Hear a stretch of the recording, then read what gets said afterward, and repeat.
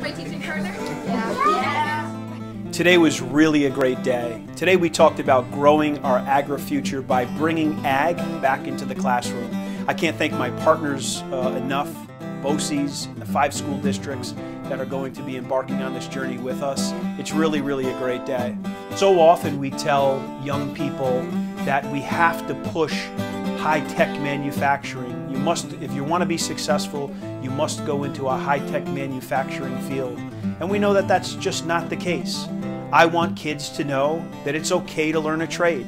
It's okay to be involved in agriculture, because within agriculture there are so many things that you can do to be successful. And it's not just milking a cow or a goat or baling hay.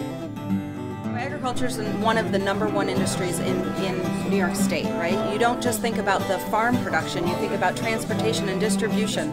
And so we need more people to look at careers within agriculture. If we can get young people interested in careers in agriculture, we will naturally have a new workforce.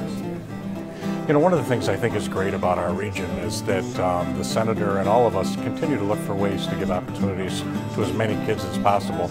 And having Boces involved with Cornell Cooperative Extension is a great way to do that. I'm so glad that we're thinking about this for all of our school districts and all of our students in all grades. So it is exciting, and I think this is going to be a great opportunity for kids going forward. The reality is that agriculture is one of the 4 pillars of the URI for economic development for our region, and it is one of the fastest sectors of growth in terms of economic development. That, coupled with our students' interests in culinary arts and other food-related curriculum areas, makes this partnership ideal. Something they're going to be doing for the rest of their life is eating.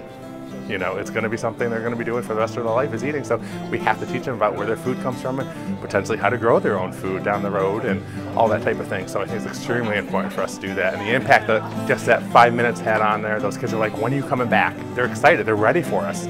They want us to come back in there and do another class with them, another lesson with them. They're like, what are you bringing next? You know, they're asking us questions. So the excitement's there, and it's just continue to build on it. I think it's just one more example of being able to bring learning alive for our students.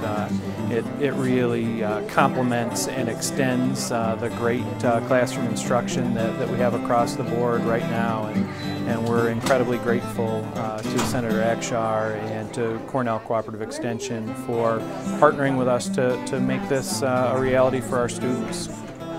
So today's announcement was really great. I applaud the partners for joining us, that we're going to be successful. At the end of this school year, we're going to reconvene. We will evaluate the program, and I look forward to the opportunity of expanding this program into many more schools so more of our young people have opportunities to be successful.